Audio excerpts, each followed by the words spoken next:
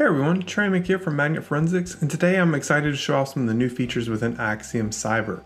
So I'm going to go ahead and create a new case. I'm going to leave my default location for my folder and for my acquired evidence. I'm going to go on over to evidence sources. We're going to look at the new Office 365 capabilities that we've added today. So I'm going to go to Cloud, Acquire Evidence, and next I'm going to move over to Microsoft. And I'm going to log into Microsoft. And today I'm going to use a username and password since I am an admin for my environment. Just going to hit next. So I'm going to sign in as myself. And today I am Dante.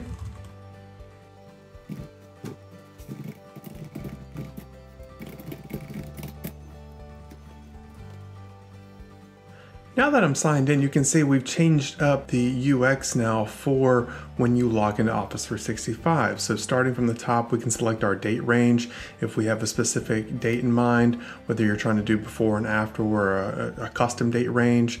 You also have the ability for us to automatically pre-process for mail keywords.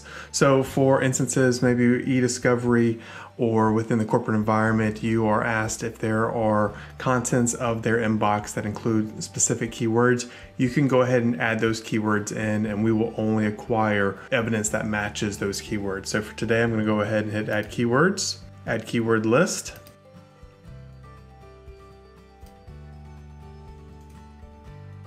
As you can see, I've got 7 keywords in my keyword list. Right now, the maximum is 30 keywords for the acquisitions, but just keep in mind that we'll be refining this as we get feedback from the field.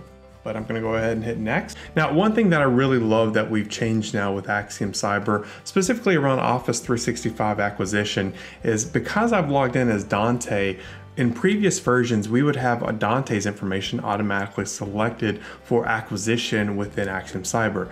That's now changed. As you can see down here, we don't have any user accounts that we've added yet for today's acquisition. So we've automatically dechecked Dante, and now you have to manually add in who you would like, which is great because, once again, if you're in a rush, you might end up acquiring your own admin account versus acquiring just the accounts that you needed for your casework. So I'm going to go ahead and hit add user accounts. Today I'm going to be looking at Selena Kyle. I'm going to go ahead and hit add account. And now we're going to select the data to acquire from Selena's Office 365 account. And as you can see, we have options here for Outlook and OneDrive. Let's start with Outlook. Now within Outlook, as you can see here, we have different pieces of information. We can grab the unified audit logs, the Outlook calendar, and the contacts, as well as, and I'm going to go ahead and hit select all for this, but as well now you can also dig 2 layers down within their inbox. So for instance, we can drive in through the inbox and maybe say, hey, I want to grab the important information from here, and maybe that's all that we're really worried about for this investigation. Or maybe we want to grab the inbox with the important. Maybe we also want to select the deleted and sent messages as well too. From here, I'm going to go ahead and hit next. Now we can go right into OneDrive as well, and we can grab the version history from the metadata of the files. We can also dive into Selena's OneDrive and grab the files that we need to. But for this, I'm going to go ahead and just select everything for today's investigation and hit next. Now, one other thing that we've changed here is the select SharePoint data. And as you can see, we have 0 SharePoint sites selected right now. And if we wanted to, we could add a SharePoint data to acquire.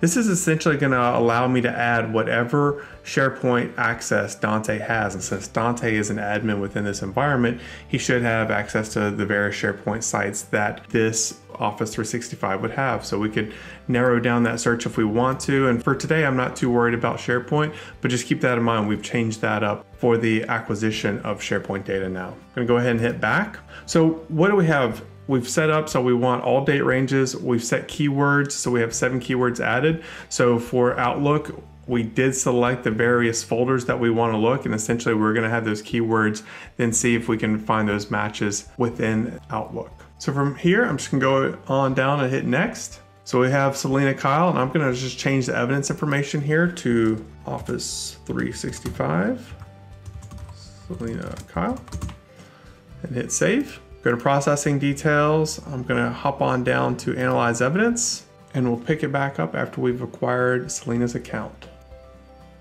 Now that we've acquired Selena's Office 365 account, we're in Axiom Cyber Examine, and I'm going to go from the case dashboard on over to our new email explorer. And here on the left hand side you can see the boxes that we acquired, and as you can see we have the important, we have the inbox, sent and deleted that we selected earlier, and the only items that are going to be found within each one of these folders will be things that matched our keywords. So when I select important, you can see here we have contracts for review. This next one we also have the word contract in there. That's all part of the keywords list that I input into Axiom Cyber process so that we only acquire data that matched those keywords. Next I'm going to go from Email Explorer on over to the Artifact Explorer. And here you can see we have OneDrive with hits on information such as employee CC. Once again, this was information that I had in my initial keywords list and why it was captured as a part of this acquisition. When we go over to the email attachments, we can also see once again we have contracts, we have a keyword of Harper that was also as a part of the keywords list that we added in earlier as well. And then we have the unified audit logs that we grabbed from Selena Kyle's account as well too. So just things to keep in mind with the new Office 365 acquisition. If you log in as the admin, you will not be acquiring that admin account anymore. You will have to add in the user account that you want to acquire. So we've made that easier. So no longer are we auto selecting that admin account. We've updated the Microsoft branding. We've really updated that admin flow for Axiom Cyber as well. And then within the Outlook pre-processing folder selection, we can drill down into the various folders. We can also add in keywords list to search and only acquire emails with those specific keywords. Just keep in mind, no individual keywords as of yet. You need to add those in as a text file, and one list with 30 words for this first initial release of this update within Axiom Cyber. With that, have a great day. We'll see you next time.